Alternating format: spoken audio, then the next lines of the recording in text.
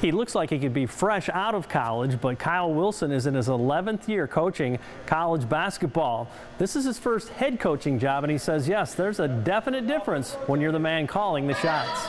It definitely gives you a new appreciation for the things that the coaches you've worked under before have done, because they take some things off your plate as an assistant that you don't know anything about. So first time going through, it's definitely been a learning experience for us.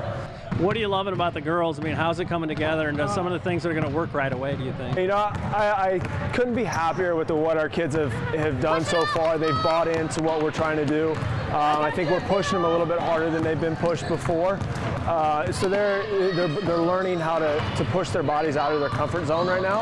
And we're seeing the results of that so far here in early on in our practices before we get to November 15th. There are plenty of new faces wearing Fighting Scots uniforms. This team is very young, but the old guard says it's already one big happy family, and that's very important to them. He really came in and took over with a plan and really got all of us on board. And you know, we're a very young team, and he believes in us, so that's huge.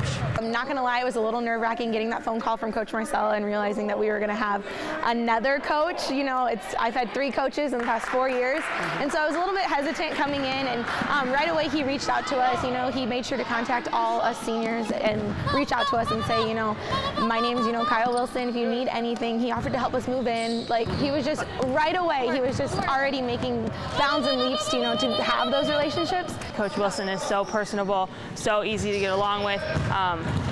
Everybody loves Coach Wilson, so I mean, it's been awesome. Our senior class has been phenomenal in the leadership that they've provided, not only for our younger kids, but also giving me a background on some of our kids and different ways we can push them and coach them. So for me, I don't think the transition could have went much more seamlessly than it has.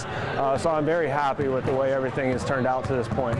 Hey, are you ready to start Fellowship of Christian Athletes at your college, high school, or middle school? We've got a strong FCA huddle here at Monmouth College. To find out how, you can contact me or check out our website at illowafca.org. With this FCA Story of the Week, I'm Dan Pearson.